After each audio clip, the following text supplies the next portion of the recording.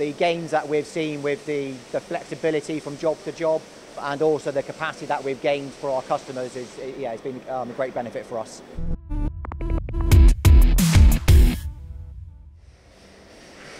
We're here at DP Engineering in Redruth, just to talk about, I see these MX-330s all over the place. They've been popping up on machine shops up and down the country now, Phil. Yeah.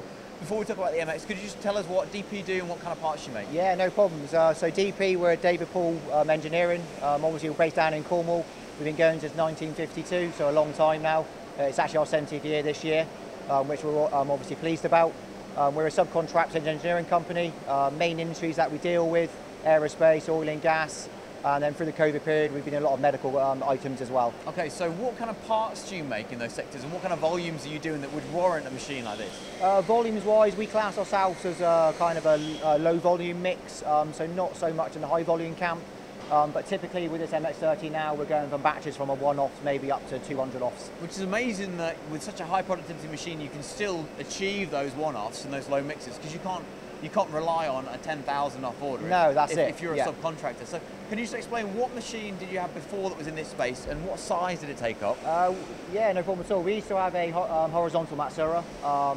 We used to call it a bit of a workhorse within our manufacturing facility. The footprint was a lot larger than what this MX-30 is now, so we've kind of reduced that down. So obviously for us the floor space utilisation is key. So this has definitely helped us with our space and what we need to get out of the building. So yeah, so you replaced an old horizontal. What made you go from an MX-330 again from Matsuura? We are quite keen on Matsuura. Obviously we've been with them for quite a long time. We've got a good working relation with them. The engineering team are quite keen on the Matsuura machines. One of the points was the Matsuura glue. They're quite keen on the Matsuura glue, which is obviously great. But for us, it's the fifth axis element that we brought into it with the 10 pallet loading, which will open up our capability with the unmanned running. It seems to be there's a lot of points for this machine that it was kind of a fantastic package in one setup, because you needed the 5 axis, you needed the high productivity, because you're replacing what was already quite a high productivity machine. It was, yeah. So what does the Matsuura do that you couldn't do before in the horizontal?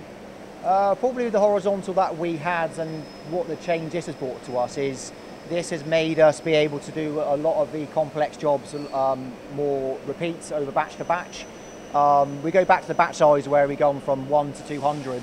Obviously if you've got a 200 batch going through, we're confident now with the repeatability that we can go home at end of a night, just monitor it on our system and just see the machine still running through a night, come back, all those components are done. We have that confidence now with the ability, with the sister tooling and the internal probing, that we can come back and have good parts. How long did it take you to build that confidence in the machine though, to be able to trust that it would make good parts even when no one's watching it? That's a good question. So we've had it for around 6 months now. From the initial install, we were cutting metal within 4 weeks. Now that was only on one job.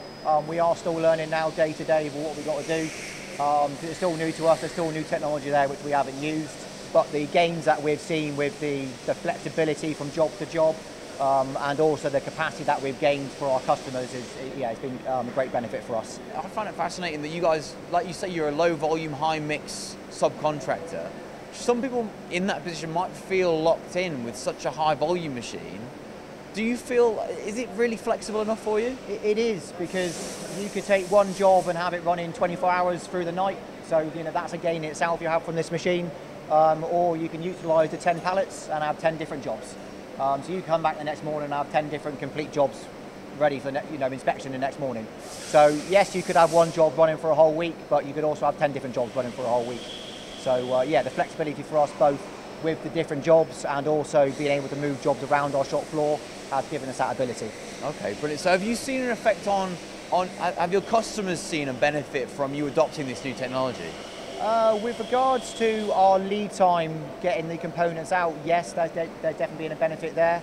Obviously quality, we make the print, we've got to make to our customer requirements anyway, so we will make to the drawn requirements. But yeah, I think the biggest thing is probably our lead time and the capacity that this has actually opened up. Okay, so to increase the machine capacity while reducing the envelope and also no compromise on part quality, it's all about the MX-330 from Matsuura. We've seen these up and down the country, it's obvious why.